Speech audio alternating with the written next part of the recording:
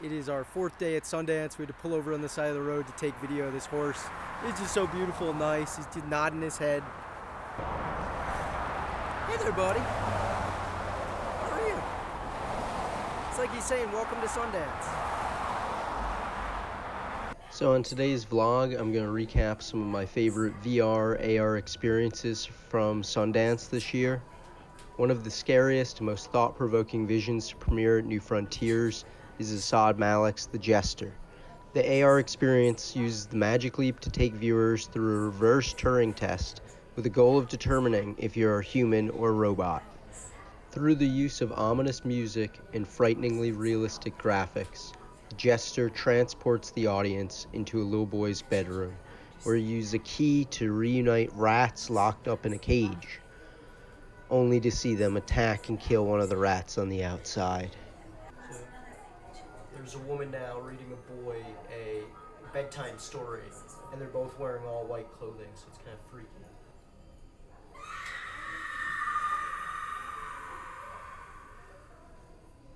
So the woman just turned away from the bed and screamed. She saw something here. I don't know what it is. It scared the hell out of me. I had to take off my headset. It was that loud and that scary.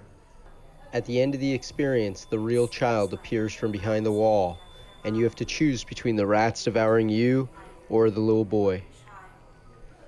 Malik commented in a Q&A that around 80% of men choose the child, and 80% of women pick themselves. For the sake of the video, I picked the boy. Sacrifice the child.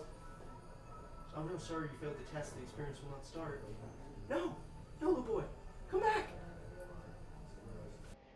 I interviewed Malik and many of the New Frontiers creators, which I'll be posting as separate videos throughout the week. Another favorite of the festival was a mixed reality theater performance called Esperpento that combines live actors with real-time animated projections.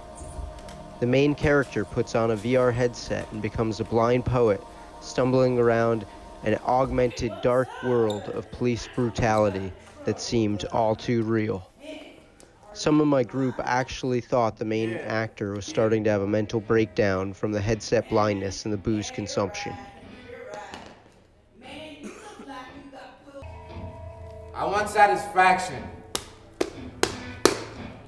I came here because there's a person working at this police station who needs to be punished for what he did to me. Many pieces at Sundance blurred the line between the artist and the viewer. One such that stood out was Tech Mac's Griselli, which is a visual journey of the virtual shadow through a galaxy of previous viewers at the festival. Sundance again left me incredibly inspired with the VR and AR performances and visual pieces.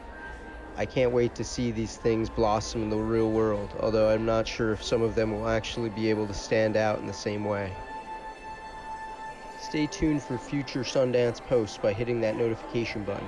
Today's vlog was shot with the extremely cheap and affordable $400 Kandao Kucam, which I've conveniently put in my Amazon store if you'd like to purchase one. I'm starting a vlog survey, so please let me know if you watched today's video in 3D or VR on your cell phone or a computer. Thanks again and have a great day. Thank you so much, Sundance Film Festival, for giving us the press badge this year. Thank you guys for watching. Please subscribe. I hope I earned your subscription. Hit that notification button, and we'll see you in the next video in VR. Peace. See you later, buddy.